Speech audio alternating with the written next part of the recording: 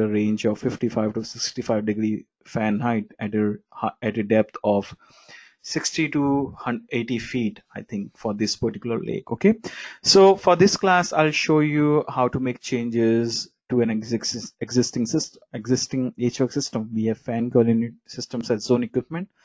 What I'm going to do is I'm going to keep the exact same air loop for ventilation requirement.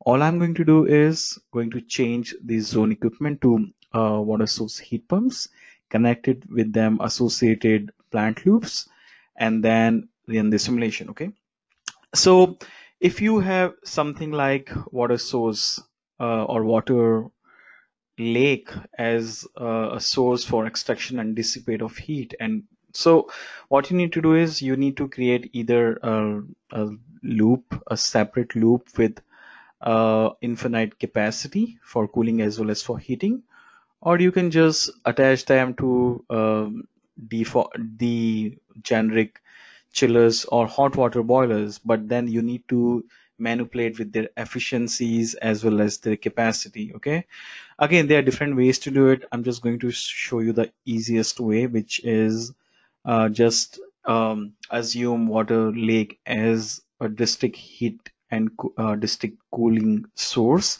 with infinite capacity. Okay, if it's district heating and district cooling, it's going to be 100% efficient. Okay, it actually works kind of ideal air load. Okay, but a lot of times your facility managers can provide you different inputs for efficiencies and other things. So the method that I'm going to show you here is the easiest method, but again, you have to manipulate or you have to customize your own HVAC system based on your design. Okay, all right.